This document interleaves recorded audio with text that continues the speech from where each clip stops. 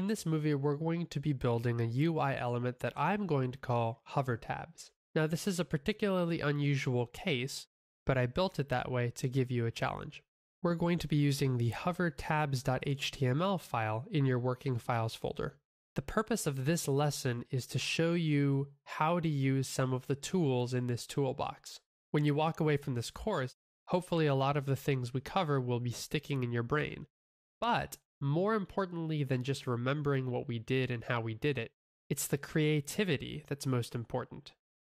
It's the knowing what the tools are in your toolbox, knowing how roughly to use them, what they generally do, and then shoving them together in bizarre and interesting ways to come up with interesting techniques.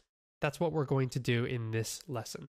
Now, if we look at the HTML, it's relatively simple. We have an unordered list with a class of tabs, a bunch of list items with classes of tab, the singular, and then we have two divs, one with a class of tab name and one with a class of tab content. This repeats for all three tabs. Now, when we're building this, we're not going to use any JavaScript at all. It's all going to be entirely CSS. Let's take a look at the CSS we have so far. Tabs is the entire thing, the UL that surrounds all of these tabs. It has a nice light gray border. It has a width of 400 pixels. You can change that to be larger since you probably have a larger screen than me right now.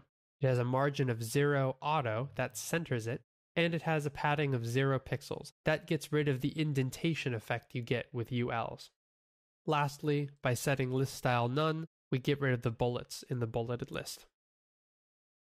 We're not using the unordered list for a bulleted list, of course. We're using it to keep track of a number of tab elements. Let's take a look at those tab elements. They're li elements with a class of tab. They have a border of 1 pixel solid black, so you can see them, and they also have a margin bottom of 10 pixels. Generally in CSS, this is a good way to space out elements. If you want to space them out horizontally, you could say margin right 10 pixels or margin left 10 pixels. That just keeps the elements a little bit away from each other.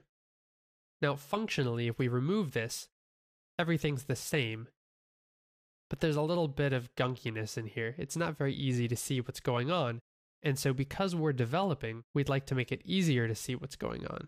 So I added that margin bottom of 10 pixels.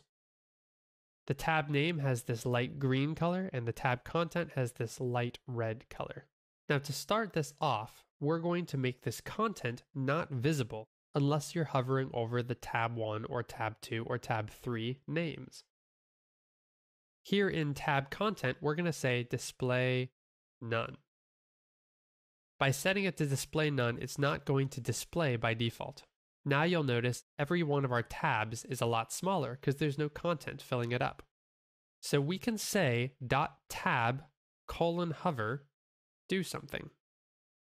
But we don't want to target the tab. We want the tab content to come back when we hover over the tab. So we say .tab::hover when we hover over the tab, .tab content, the thing we're targeting, display block. If I save that and refresh, you'll notice that when I hover over tab 1, the content comes back. When I hover over tab 2, the content comes back. Tab 3, same thing. Now, the bad thing about this particular implementation is that if I hover over tab 2 and then I move all the way down to tab 3, as soon as I hover over tab 3, it works for a split second, but then I'm no longer hovering over tab 3 because tab 3 has less content. In other words, when I'm hovering over tab 2, tab 3 starts right here. If you'd like to, you can put your finger on the screen where my mouse cursor is. When I go up to tab 3, you'll notice it doesn't come down far enough. If the mouse cursor is where your finger is, I'm no longer on tab 3, so it collapses.